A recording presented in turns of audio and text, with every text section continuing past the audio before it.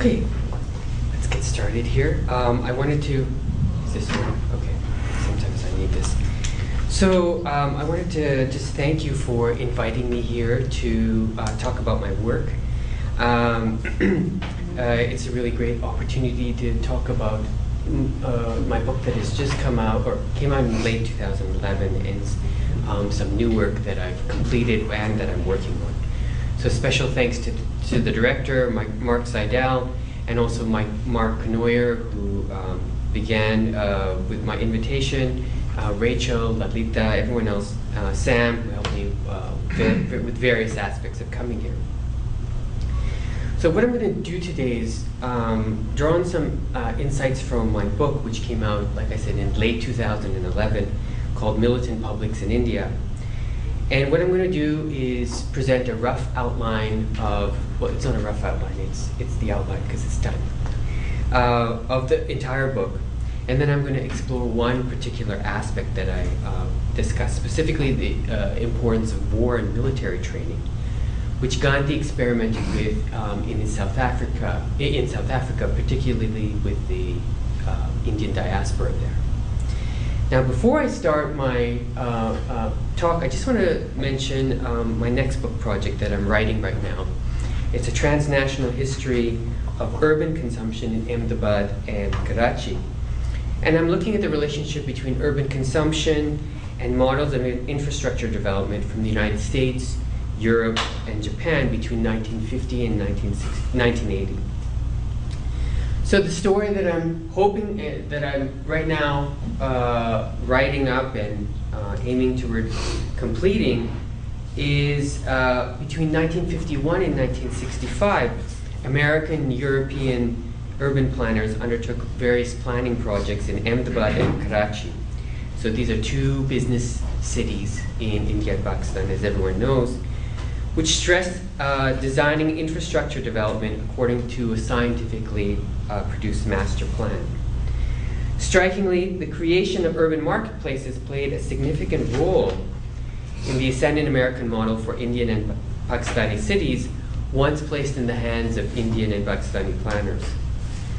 Enabled by these master plans of the cities in the 1970s, bazaars, marketplaces, and commercial zones formed important nodes of the city's spatial and economic growth, located as they were along both cities' growing what they called the road system.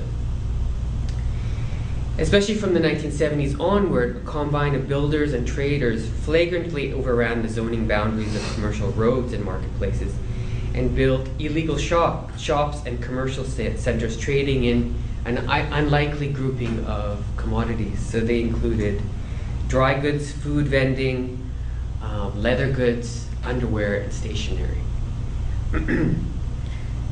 And these were vended along shops located on road zones purely for residential activity. So overall, this project is going to, it underscores the role of commerce in post-colonial urban planning in both cities, which offers a rich history of urban design and consumption in India and Pakistan. But what I'm also hoping is that it illuminates our understanding of urban consumption as a part of the development of capitalism in South Asia. So that's just, in some ways, the nub of the next project. This is a photo of one of these commercial roads in Ahmedabad. So let me talk a little bit about the book now.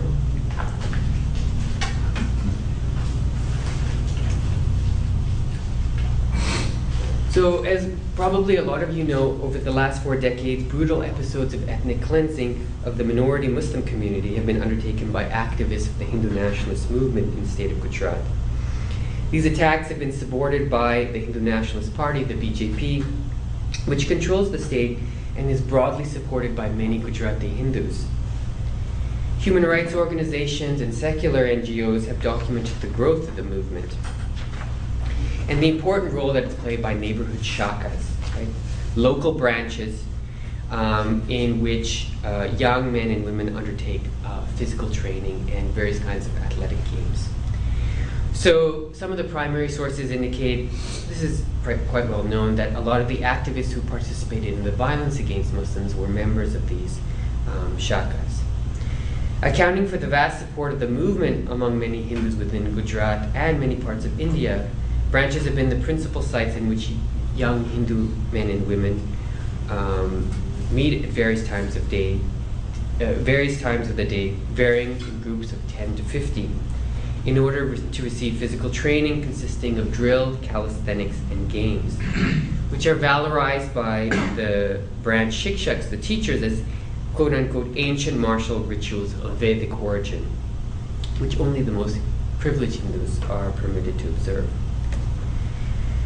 Scholars of Hindu nationalism identify this particular strategy of popular mobilization, in which physical culture played a significant role, as a unique strategy of the BJP to gain state power. Both the organization of branches and the orchestration of violence against minorities serve to nurture Hindu nationalist sentiment, and therefore the support of Hindu nationalist organizations by polarizing the electorate along which religious lines, which has yielded significant electoral dividends for the BJP. So here we have a picture of L.K. Advani in his famous Rath Yatra. This is in some ways our first occasion to bring in Narendra Modi. This yatra was modeled on the annual Jagannath Rath Yatra. I'm writing an article about that right now. It should be coming out in the new year. And in some ways, in the 1980s, that yatra was transformed from being a kind of pan-communal festival to being a vehicle to basically instigate violence prior to elections, usually, against Muslims. And that laboratory for the yatra was then projected onto a grand scale. And Narendra Modi has been the architect of both yatras since the 1980s. The annual yatra and then the Advani's yatra in the 1990s, which went from western Gujarat, from Somnath to Ayodhya.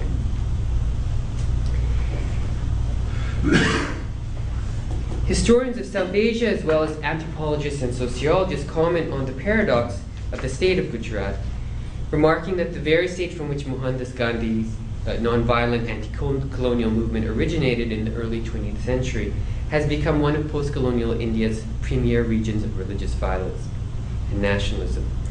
It appears as if the rhetoric and methods of popular mobilization of Hindu nationalists, in which physical culture and discipline play a powerful role, stand in stark contrast to popular recollections of Gandhi's call for the pursuit of a nonviolent life, social and political tolerance, and peaceful coexistence with Indian minorities. The widespread support of militant Hindu nationalism in the heartland from which Gandhi's nonviolent movement originated causes us to ask if the role ascribed to physical culture and discipline and violence in popular politics has arisen only in the context of Hindu nationalism, or does it possess a longer history that is not currently known? More specifically, was Gandhi's movement a purely anti-violent movement? And one of the arguments I make in the book is that it's not. I'll demonstrate why. Or does a closer examination of the movement reveal militant undercurrents within it? So these are some of the main questions that I ask in the book. And one of the things that I argue is that certain practices of physical culture and discipline that scholars associate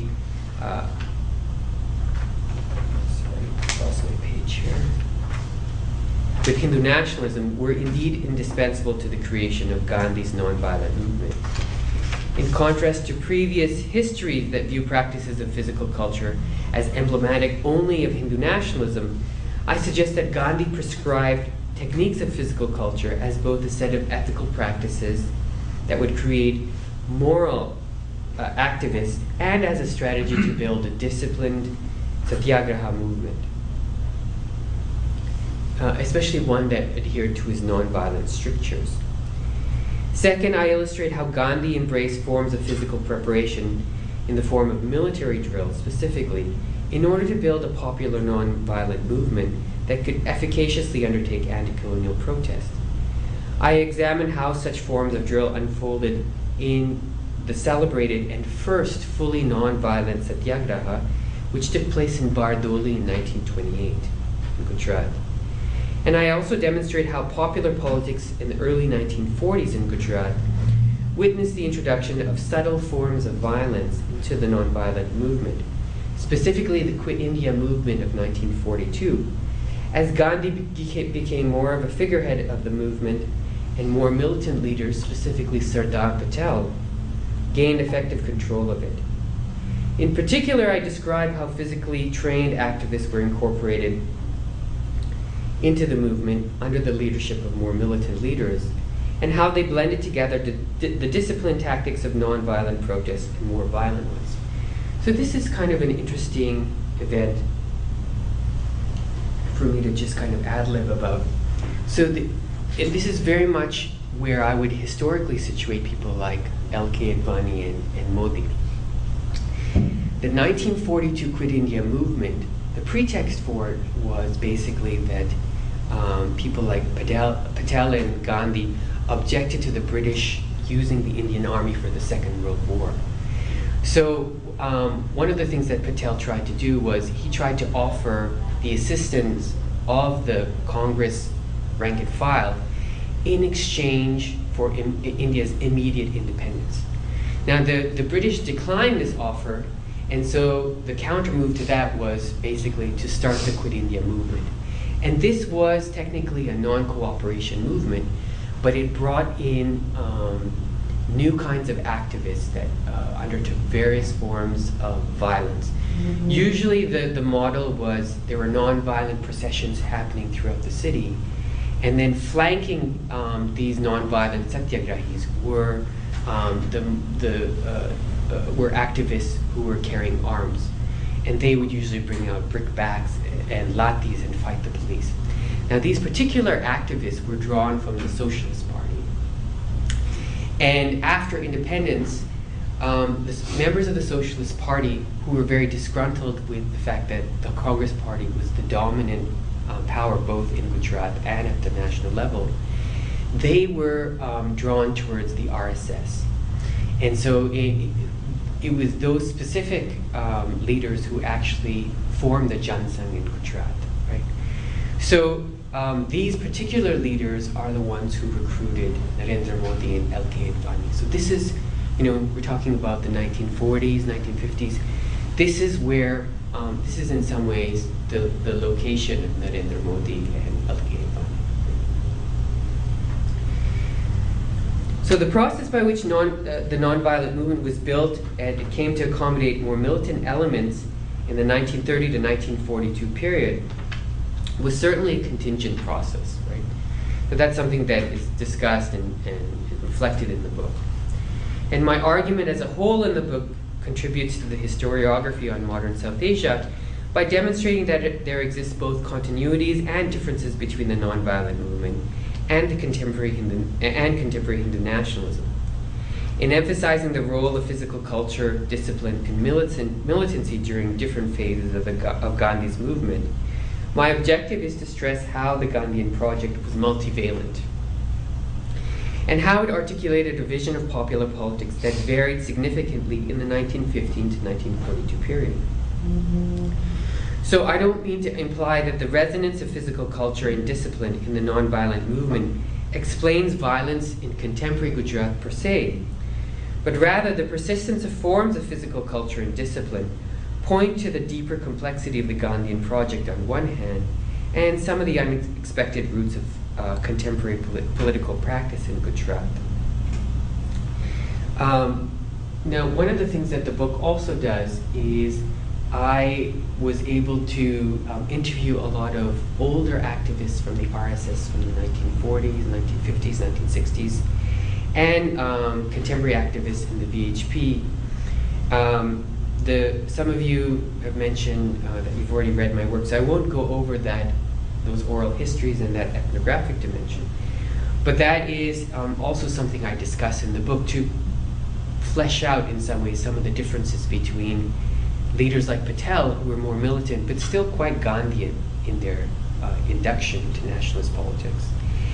And then the rise of Hindu nationalism itself, which is very much where we can see, it's a story of Narendra Modi and these kinds of leaders, but as well as activists at the grassroots level who contest this kinds of leadership, which leads to very vibrant kind of Hindu nationalism in Gujarat.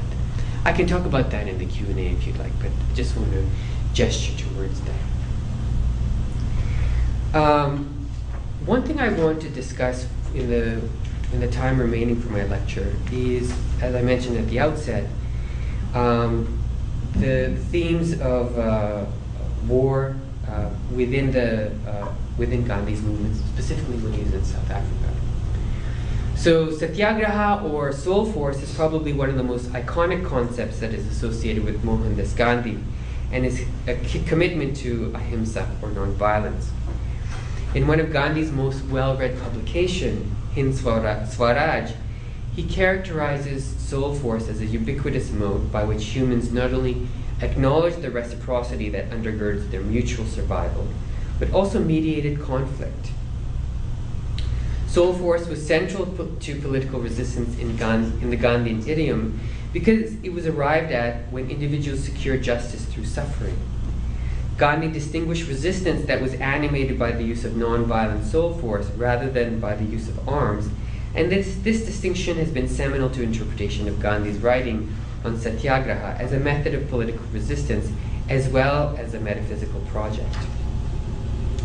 Though Gandhi was adamant about the moral virtue and efficacy of deploying love over body force to win one's adversaries, what I'm going to argue in the remainder of my talk today is that this particular facet of the logic of Satyagraha, particularly as Gandhi derived it in South Africa, entails subtle genealogical connections to military practices in war.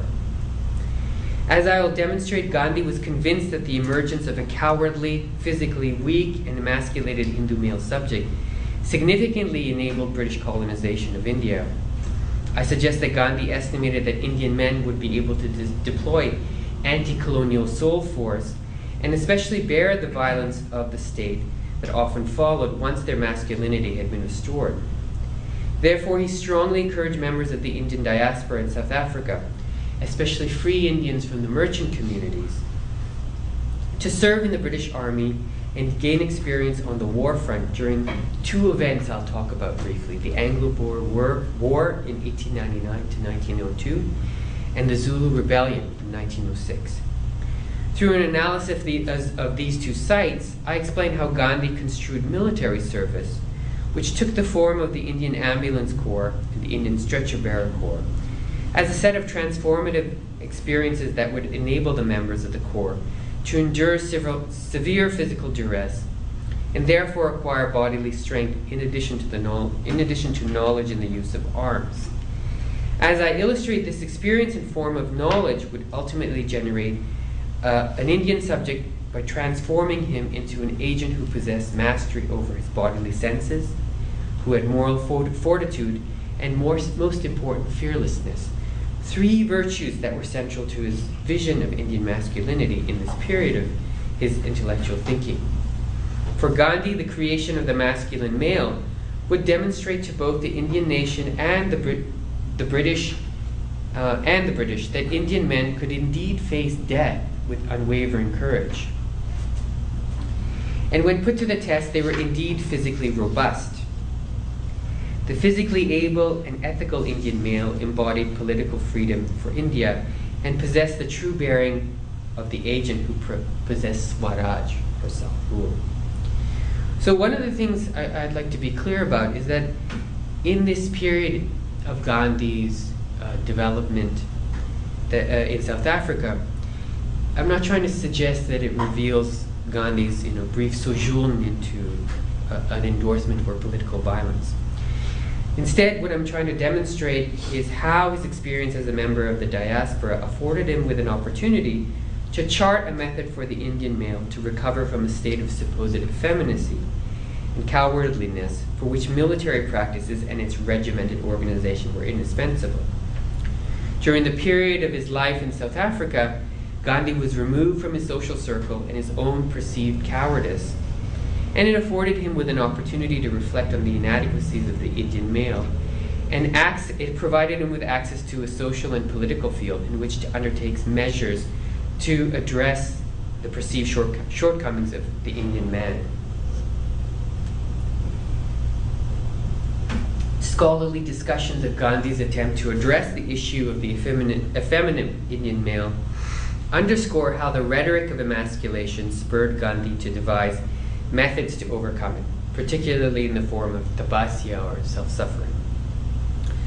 So the Rudolphs, Suzanne and Lloyd Rudolph, they have an important study of Gandhi which indicates that his internalization of the British colonists' low opinion of educated, high-caste Hindus, whom the British called feminine, effete, or unathletic, who were unlike the martial races of course, Kshatriyas, Muslims, Rajputs, Sikhs, and tribal communities. So the Rudolphs suggest that in India, Gandhi grudgingly accepted these characterizations to such an extent that he desperately lacked the self-confidence to be a successful lawyer or an assertive political leader. But in South Africa, he was able to recover his agency as a quiet and inwardly focused social thinker who pieced together elements of his program of nonviolent Satyagraha through introspection and experimentations with self-control and deprivation. So, as much as self-suffering was seminal to Gandhi's intellectual evolution in South Africa, what I want to draw our attention to is this young Gandhi, a cunning Gandhi, an assertive Gandhi that emerged in South Africa. Right? So there's this one story of Gandhi's arrival which kind of demonstrates this.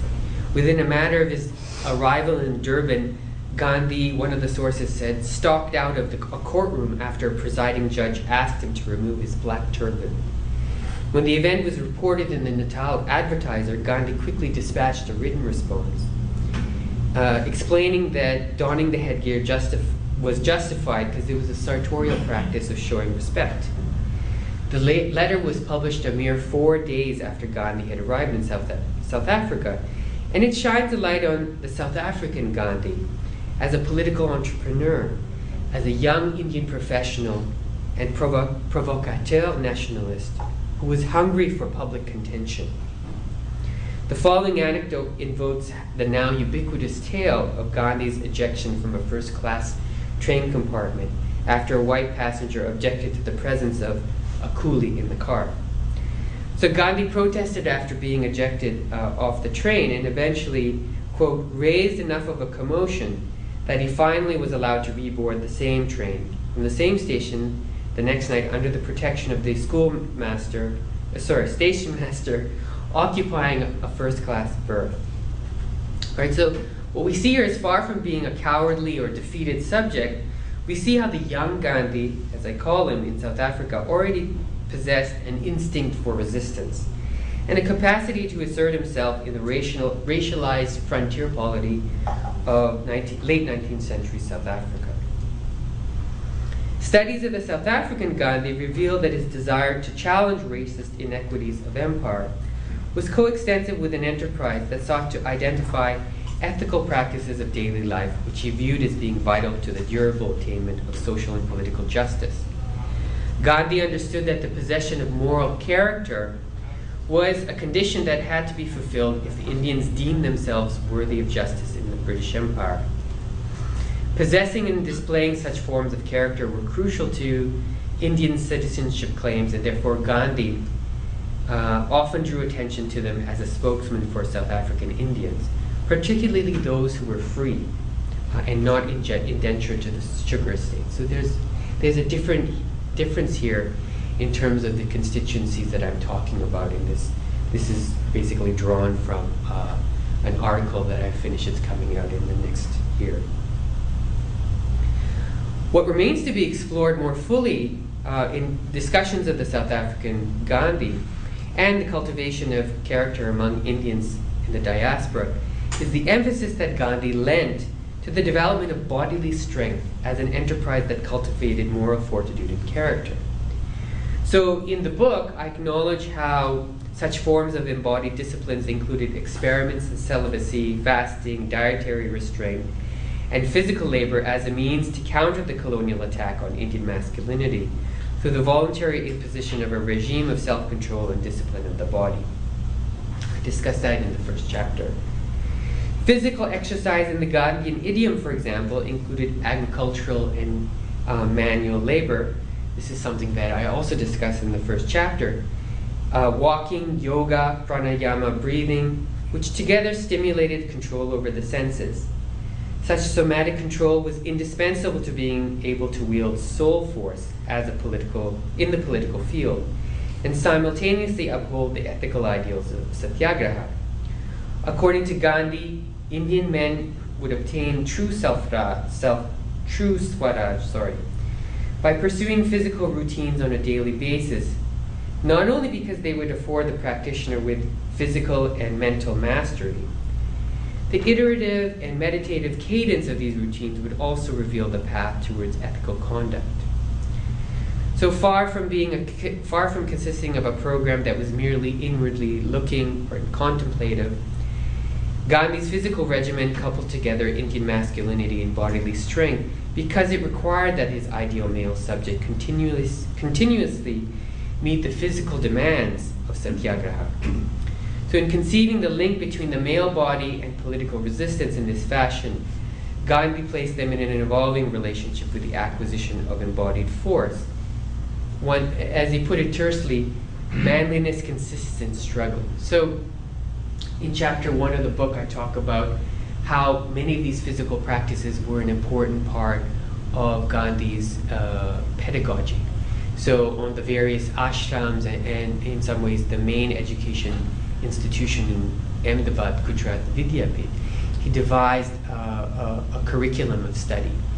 And in addition to academic subjects of study like history and sociology, languages was an important part. Physical training was also an important part.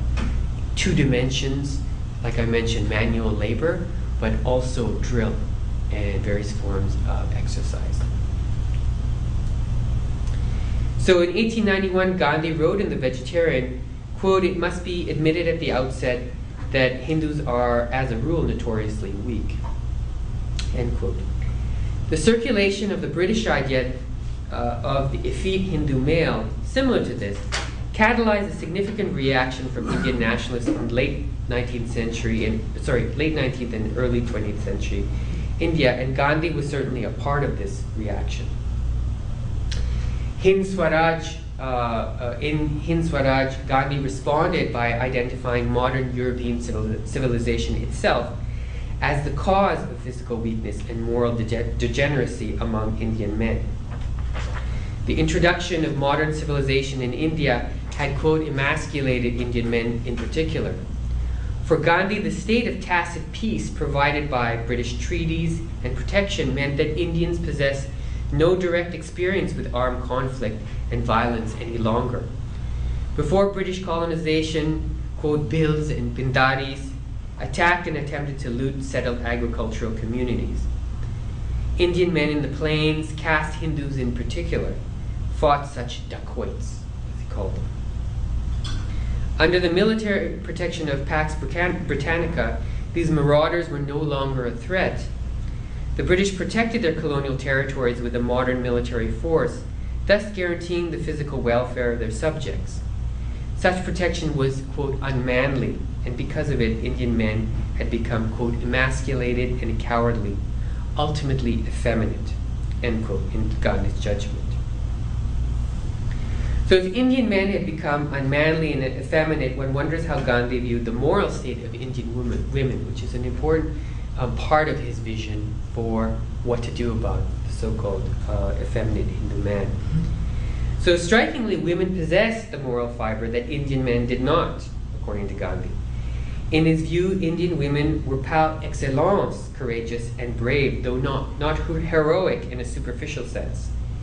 Women were historically exemplars of self-sacrifice and suffering, as attested in Indian mythology.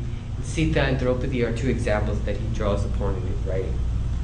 For this reason, Indian men were Gandhi's primary concern and the targets of his project of reform. And while Indian men did indeed acquire courage, Gandhi also understood the bravery and fearlessness emanated from possessing a capacity for suffering. It followed, therefore, that the transformation of the Indian man required that, quote, the body is trained to suffer, end quote. Gandhi prevailed as a leader of the Indians of Durban during the Anglo-Boer War, which began in 1899. Okay.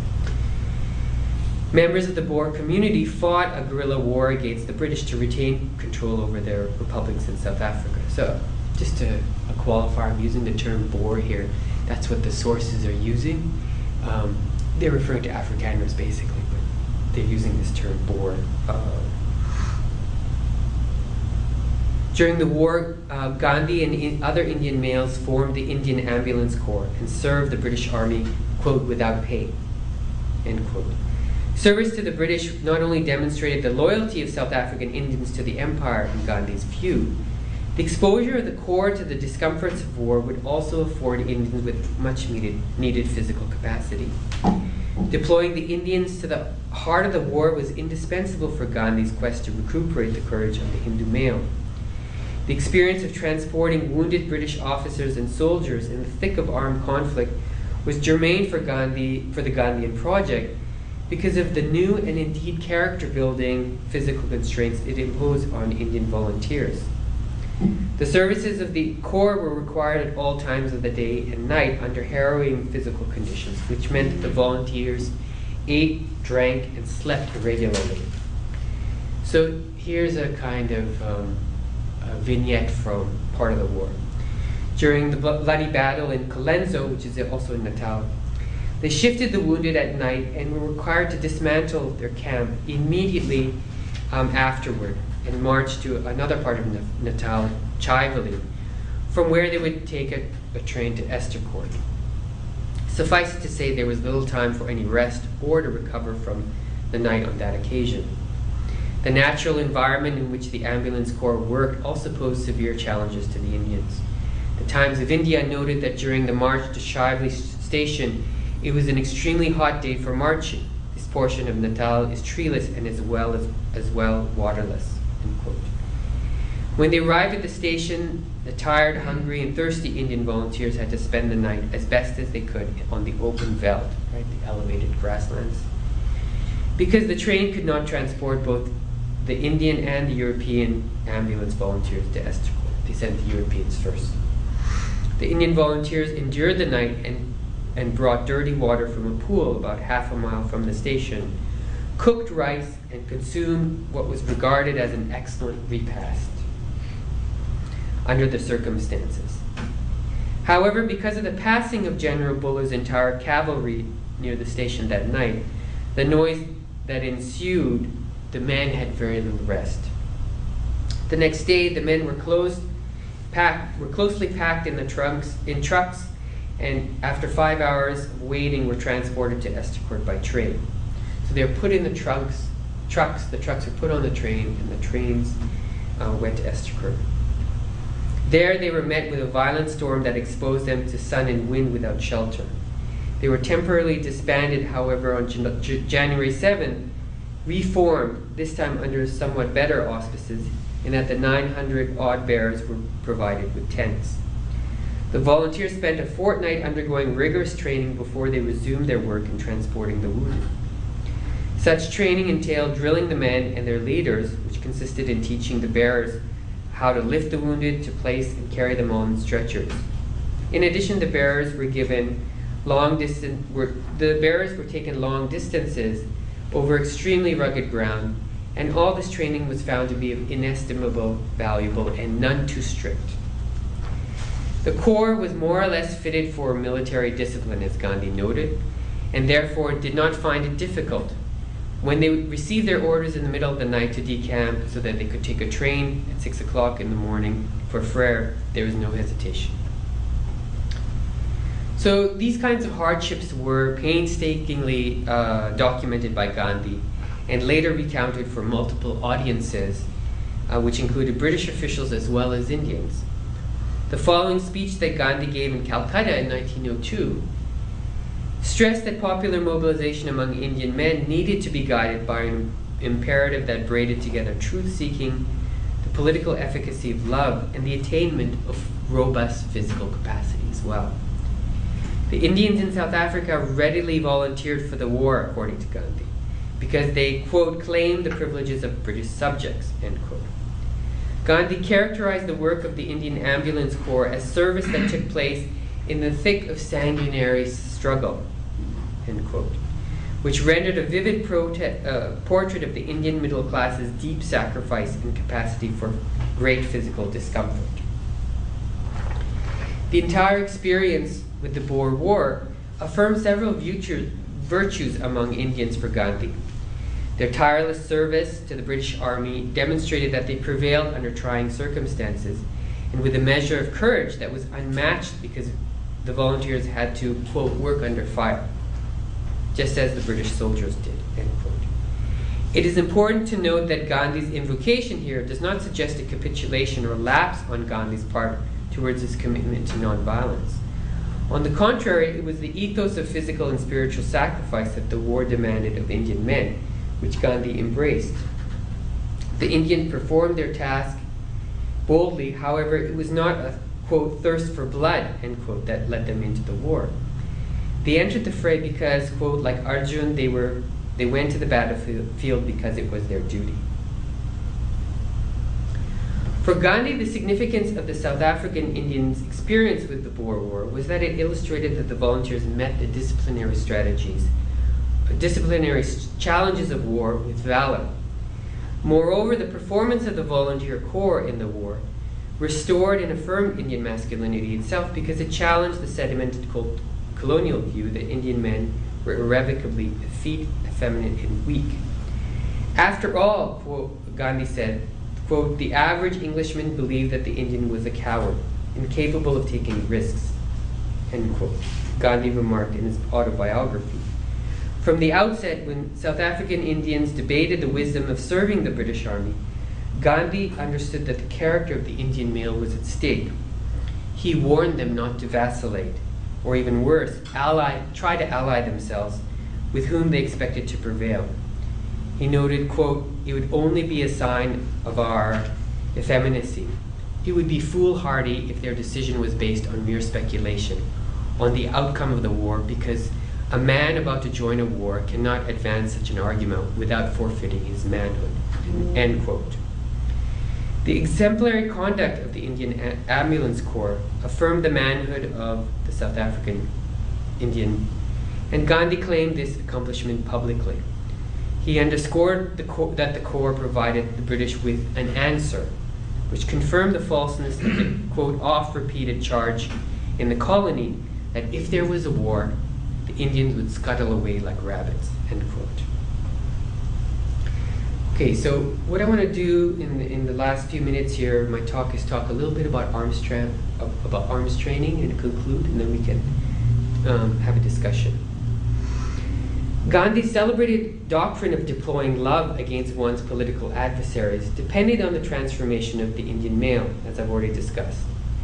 For Gandhi, it was the discomfort of everyday army life, rigorous training, and threat of death that would reinvigorate Indian men. In this final illustration of my talk, I explore how Gandhi coupled together the recuperation of masculinity with arms training when the Indian Ambulance Corps was mobilized for service to the British Army. That British colonialism was deeply implicated in the emasculation of Indian men because the colonial army provided protection and thus disarmed Indian men from predatory dacoits is a seminal belief that Gandhi held. So it undergirds his enterprise of securing arms training for members of the Ambulance Corps. Perhaps ironically, possessing knowledge in the use of arms was of significant pedagogical value to Gandhi. When the Anglo-Boer War began, Gandhi wrote to the colonial secretary in which he flatly informed and therefore subtly accused the secretary that "We Indians do not know how to handle arms. It's not our fault, and perhaps it's our misfortune that we cannot." End quote. In the course of a campaign of letters and telegrams that followed, Gandhi placed a significant emphasis not only on the Indians' willingness to serve the British, but also on the urgency that the Indians be deployed on the battlefield. Those are his words in particular. The issue of receiving arms training and being deployed to the war front was not put to rest by Gandhi, and he insisted on it in many of the exchanges with the state. In 1906, Chief Bambata led 12 members of the Zulu community in Natal to resist paying a poll tax that the colonial government sought to impose. As in the Boer War before, Gandhi recognized that the conflict was an opportunity for the Indians to serve the British forces as stretcher bearers. He lobbied the government to mobilize members of the Corps, and for this purpose, he agitated to have the Corps receive arms training. He insisted that they serve as close to the war front as possible. Gandhi's proposal was met with ridicule by the whites of Natal, who judged the Indian men too cowardly to contribute to a citizen militia. The letter that was published in the Natal Advertiser mocked the idea that the Indians could serve on the front line. The author sarcastically suggested that the Indians should indeed be enlisted and immediately dispatched to the front line, so, quote, "they may not run away," end quote, if they are to be involved in the war effort at all. Gandhi countered sharply and cunningly by agreeing with the letter writer and pressing his own cause to have the Indians fully trained.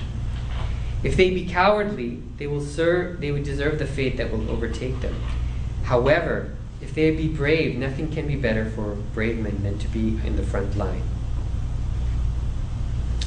Approximately 2 months after the Natal Indian Congress made its offer on behalf of the Indians, the government permitted the formation of the Stretcher Bearer Corps on an experimental basis consisting of 20 stretcher bearers. Though Gandhi found the number of armed Indians serving at the front to be a flea bite, as he called it, he celebrated the move because he expected that these 20 men would be provided with arms as part of an amendment to the Firearms Act, which legally disallowed Indians to receive military training in arms. Gandhi predicted that the state's decision to allow the Corps to be mobilized held great promise for the Indians if they came successfully through the ordeal. He speculated that they might be made into a permanent part of the militia that was forming among the white British of Natal. So it seems to be a little bit of a paradox here that we find Gandhi, a figure who's so strongly associated with the project of political nonviolence, advocating so vociferously for the Indians' deep involvement with war, and urgently advocating for Indian men to receive arms training. For all of Gandhi's enthrallment with violence, war, and weapons that we've encountered so far, it's important to recall that once again Gandhi's chief concern was to have Indian men undertake these forms of technical training for the purpose of acquiring tactical knowledge in the field of political confrontation, and equally important, emerge from the experience as an agent who was fearless. These forms of knowledge and courage were central to his nonviolent project, and it was crucial for Gandhi's masculine Satyagrahi to intimately understand physical force in order to be able to bear it, the injuries it could cause, and of course, death. In this context, one has to ask, to whom was this military training directed? What was its virtue, and who would make up the permanent volunteer force that Gandhi envisioned? So Gandhi's primary concern was to convince Indian traders to take an interest while also assuage their fears of war and military training. In the Indian opinion, he noted that there was very little risk of participating in such a force because wars are not fought all the time. Moreover, a volunteer could keep in good health because the yearly military training that he would receive would keep his body in good trim.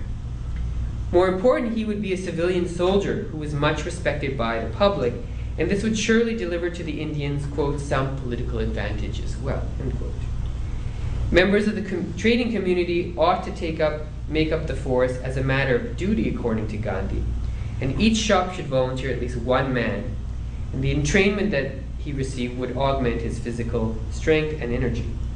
Despite the fact that Gandhi endorsed a venture that would instruct Indian men in the techniques of violence and war, Experience on the front line was in fact part of the larger project of physical and moral restoration of the Indian man, one that would later become central to his project of Satyagraha in South Africa.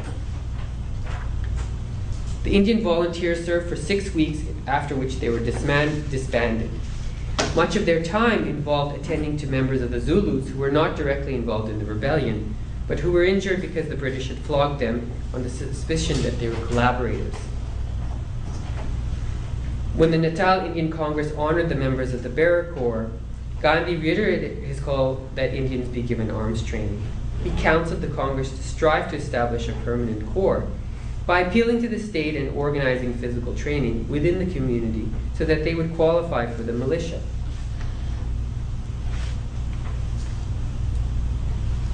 Shortly afterward, he made his appeal directly to Colonel Hislop, who is the principal medical officer of the Natal militia. In his letter to Hislop, Gandhi argued that the skillful service of the stretcher bearer confirmed that Indians recognized their responsibilities as settlers in Natal, and thus the government should, quote, utilize Indians as a permanent portion of the Natal militia, and that they should all be armed for self-protection, end quote. So the centrality of the reformed and masculine body for Gandhi's movement in South Africa was consequential for the growth of the Satyagraha movement in India. Though his political activities were known after he arrived in 1915, the political terrain that Gandhi encountered in India was different and more complex. He had to build a following in India among competing nationalist movements and political factions in Gujarat, where he based his movement. Equally important, he had to build a popular movement among Indians who lacked discipline, who were physically weak or morally corrupt in his view. In these years, we see Gandhi turn to military training and the use of arms as a panacea to reform the feminine Indian subject, the male subject.